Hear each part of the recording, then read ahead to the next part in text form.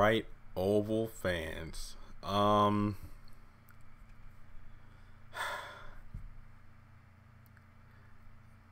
This was possibly the worst episode of the season so far. I don't even know what to say. On the positive side, it was during this episode, I want to say, yeah, during the last 3 minutes that the channel officially hit 100,000 subscribers. So thank you all so much for that. And I'll be doing like either a live stream or a separate video, kind of going over the thrill of hitting that number after so many, months. It only been like 2 years. I don't want to say years, but like it's only been 2. But that's probably the only happy thing to mention in this episode. I hated the fact that this is the episode before a more or less 3-week hiatus, because I feel like this show, and I'm going to be doing videos going over the Oval and Sisters since we officially have a hiatus. Now I can really think about things about the show. I can just kind of talk and speak what I have to say about it. I know I'm kind of talking in circles here, but this episode really put me in a weird place. There were several times during the episode where I kind of blanked out because nothing was happening. I was doing I got the show on my TV. I'm tweeting live. I'm writing my notes, but then I'm also checking my subscriber number because it was within the last 15 people to hit 100,000, and I was on the phone with my sister. And before you're like, Jeremy, well, how can you say it was a terrible episode when your attention was clearly divided on like half a dozen other things? I rewatched the episode this morning, and then the notes I took last night were extremely accurate. So me not giving the show my full attention made no difference. This was a god-awful episode. Okay, the episode started off great. Richard overheard Gail's assault because he actually goes up to I believe this was the same guy from the previous episode who was giving Richard, lip, I guess is the best way to put it, when he was looking for Barry. But then Piggy came out there and confronted him like, yo, that's my uncle, be cool. And then he goes up to him again saying, I'm looking for my son. But then Richard, just tossed him aside when he hears the noise from around the corner. Then he fends off like almost half a dozen guys, even to do with one gun, and saves Gail. And I really liked how the episode went to the logo when he got to the truck, and made sure the girl was able to stand up. And then they realized who the other person was. Then we get the title sequence. I'm like, okay, this is some good stuff. I like what we're doing here, because I'm like, okay, I really can't wait to see how this is going to elevate from Richard saving Gail to Gail leaping out of the limo. But no, we get my least favorite plot of the story so far. Bobby and Lily. Guys, again, this is not a stab at the actors. No. I'm talking specifically about this storyline. I do not care. Bobby's into Lily. Lily is suspicious about the whole thing, rightfully so, but she has to admit that things aren't adding up. It just seems way too coincidental for this not to be some kind of chance meeting. Someone organized this, but Bobby is unsure about who set all this up. Lily had been marked. It could be sabotage from her husband. Who the hell knows? He gives her a burner phone to contact him if she needs it. Then he ends up leaving. She's like, I'll shoot you again if you ever come back. And that's it. That's honestly it. Then we go over to Max and Denise. They're still sitting in the vehicle. Her phone is blocked, or excuse me, her phone has been scrambled. She doesn't want to be there or have anything to do with Hunter. And apparently, like, street cameras were put outside of her store, and she suspects that that's only because she wanted. That's only because Hunter wants her to be watched. And Hunter gives a call about updates on what's going on. And then they end up going to the White House later on in the episode. So the first 10 minutes of this episode, except for the first scene with Richard and Gail, extremely boring and dragged out, in my opinion. Then we go back to Richard and Gail. Nancy calls Richard about the whole, hey, this girl from the cult's here. Have you found Barry? Then Richard's like, hey, I'll be home soon. I got a lot on my plate right now. And tell that girl not to leave. And I'm thinking the entire time, I'm not one for really agreeing with helping this girl, but could someone at least try to tend to her bruises and whatnot? That way she's not bleeding out everywhere, because her face is pretty banged up. So that's all I'm saying. Then we go back to the White House with Jason, Richard, and Victoria, and Donald shows up, pretty much getting a recap over the whole situation with Gail, and tensions flare up within the family because Jason's like, oh, okay, so you resent us, you didn't want us, huh? And then that leads to some tension, and we get Jason doing a pseudo Wyatt impression, telling his parents to go to hell before he gets sent to his room. And then, the subject of Max comes up, and poor Max is just being thrown under the bus. Yeah, he's like the head of security and whatnot, but guess what? He's out running Hunter's whore. Now, I'm not calling Denise a whore because that's Victoria's job. His whore errands, and that's why Max wasn't there when Gail escaped the White House. So Hunter not admitting to what Max is doing is really just throwing Max under the bus. So Victoria asks about the whole Butler situation and then walks off, which is very baffling to me, but I will talk about that towards the end of the video and its own separate video itself. So then we go back to Gail and Richard, and this is Gail's giving him attitude and then still denying the fact that, Barry, assaulted her and everything. And then he gives a call to Sam about the situation, saying that he'll bring Gail back to the White House. And at first, I don't really know why Sam told Richard not to come back, but it actually does make sense because of the whole situation involving okay. You lose your job because your son assaulted the first daughter, but then you find the first daughter who left the White House, and now she's all banged up like this. So I will admit that was a smart move by Sam to have Richard stay put and then Gail to be picked up. So I do agree with that decision. And I'm just going to kind of skip one scene to just continue the Gail and Richard situation. This was a very good discussion. I love the fact that Gail brought up the Emmett Till, which shows that she did the research Priscilla brought up. And I don't really agree with Gail getting a cigarette from Richard, because isn't she supposed to be 16? But given the fact that Richard has seen her drunk, and then the fact that she's hanging around this bad neighborhood, she did need something to de-stress, I suppose. Again, I don't really support the cigarette, but at the same time, she was, hitting on some things to get high earlier in the episode. But Richard just understood that Gail needed something to help even her out, so to speak. So I did like the fact that he was talking about how so many people want to be special. You might not want to be in the position you're in, but if you make the most of it, you can really make something out of yourself, So I did like that conversation about like trusting the White House staff. Like, these are people who will put their lives on the line for you. So just give it a chance. So I really hope the proof will be in the pudding the next time we see Gail interacting with someone like Priscilla, for example. So I'm not saying this is going to be a transformation over the course of one episode, because that's bad character development. But if we gradually see Gail beginning to show a little bit of kindness towards the White House staff, despite the fact that she despises her parents, I would like that a lot. And we shall see what really happens as time goes on. And I skipped the scene, but I'm going back. Like I said, Barry comes home. Nancy chews him out about his attitude. And then Nancy saying that her and Richard need to talk with Barry. And how did Nancy go from having my favorite Nancy scene in the last episode where she's talking with Sharon to being one of the most nagging characters in this episode? So yeah, she's still under the suspicion about Barry killing Ruth. And then Barry sees that cult member who thinks is, at first thinks it's Ruth, and like, no, I saw you at Ruth. And then he's like, oh, opening the damn door for everybody. So I will admit, he is angry for the right reason, but in Nancy's defense, Tally broke in herself.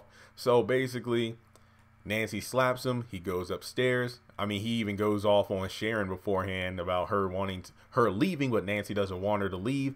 Barry's like, fine, if she stays, and I'm going. So he goes upstairs. And yeah. So, I'm sorry. I actually skipped this part of the Gail Richard conversation. She's still denying the fact that, Barry did what he did. So she's still going on the line. It's like, well, I can have you fired. And then I love the fact that Richard's laughing. Well, too late for that, little girl. You're fired. Well,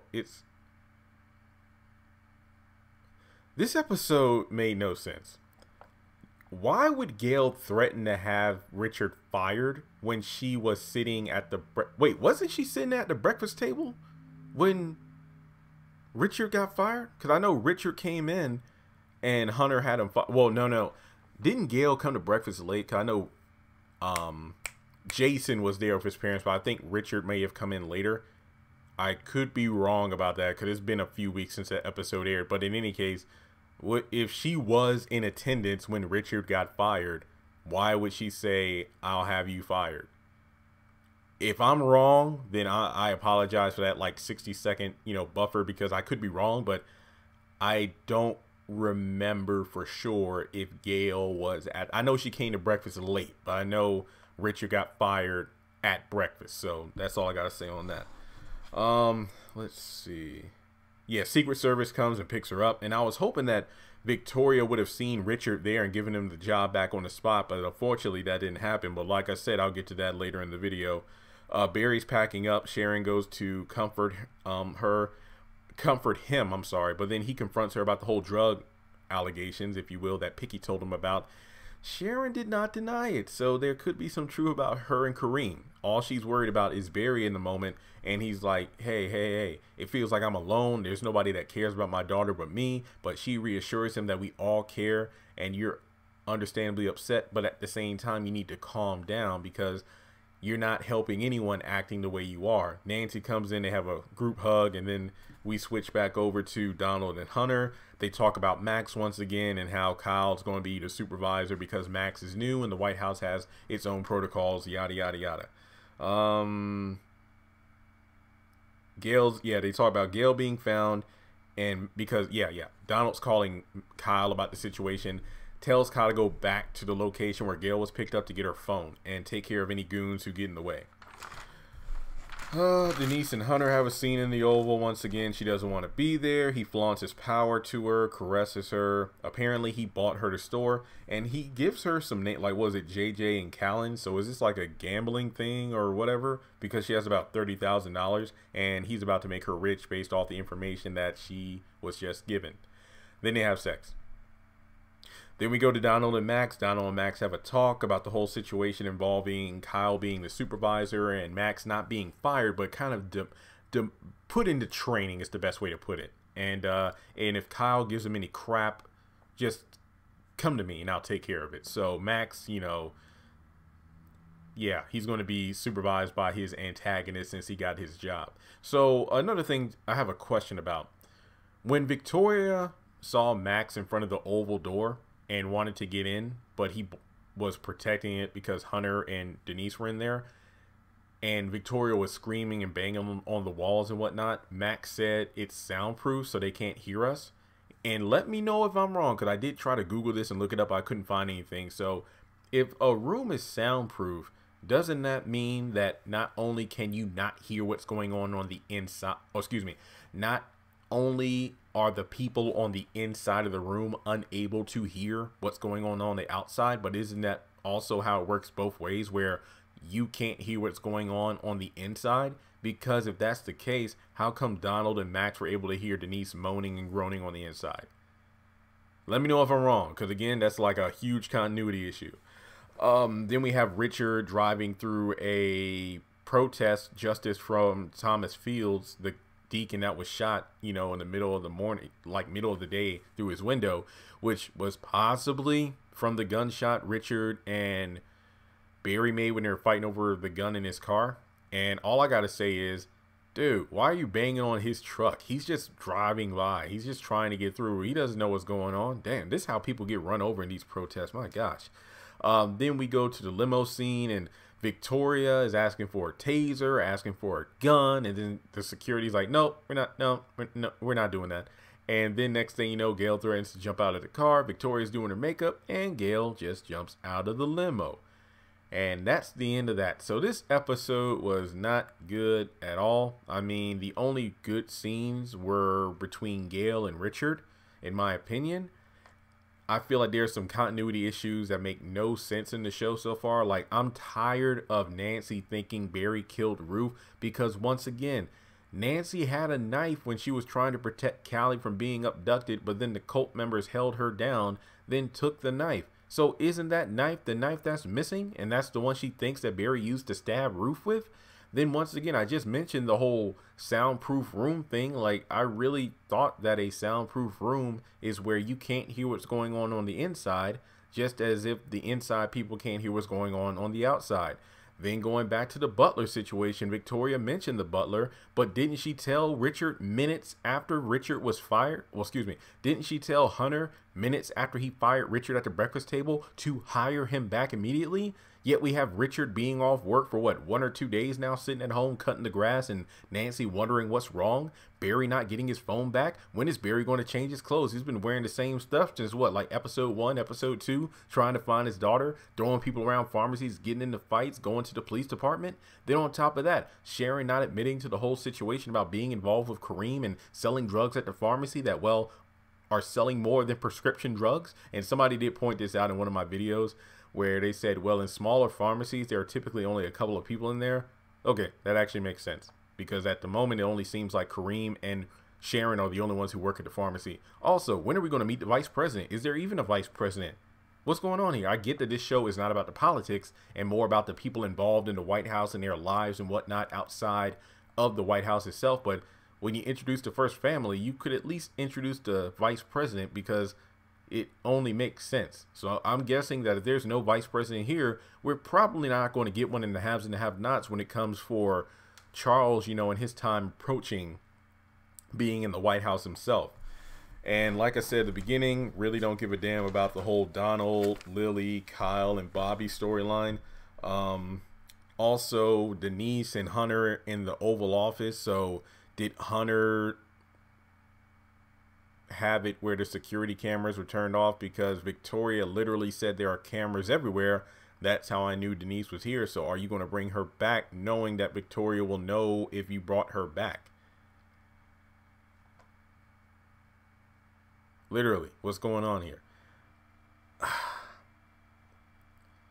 I can go on all day about the lack of continuity. And trust and believe in the haves and the have-nots, I go off on that stuff too. Even if it's like season 5 and something is like retcon from season 2, I will mention it and be mad about it. But at the same time, it's like, well, Tyler Perry's the only one writing the show and everything. So I'm mad about the lack of continuity, but it's semi-understandable because these are seasons from years ago and he changed something years later. But when a show is not even 10 episodes in and there are some major plot holes, retcons, and lack of continuity, it shows in the worst way possible. So kind of like Sisters, this was not a good episode. I begrudgingly give it a 4 out of 10. I was honestly going to give it like a 2 or a 3.5, but I did like the Gail and Richard scenes. But I really do feel like if Gail begins to gradually warm up to the White House staff, I think that's better than her having an instant shift 1 episode later. But I did like how she jumped out of the limo and she's like, this bitch is crazy. I'm just like, well, Victoria, your daughter takes after you. When she says she's going to do something, she does it. So I thought that was pretty funny. Yeah, so let me know your thoughts in the episode below. Let me know your thoughts on the episode in the comment section below. This was not a good way to transition into a hiatus. Kind of like Sisters. It's like to have 2 extremely lackluster episodes and then go on break and then be bold enough to have these shows come back the day after the haves and have-nots in 2020. I could see some people falling off and just focusing on the haves and have-nots instead, but we shall see. So if you're new, make sure you hit that subscribe button. Follow me on social media. Links are in the description below. Let me know, do you think I scored the episode too low? Did I score the episode too high? Do you agree with my score for 4 out of 10? And what do you think of the show so far?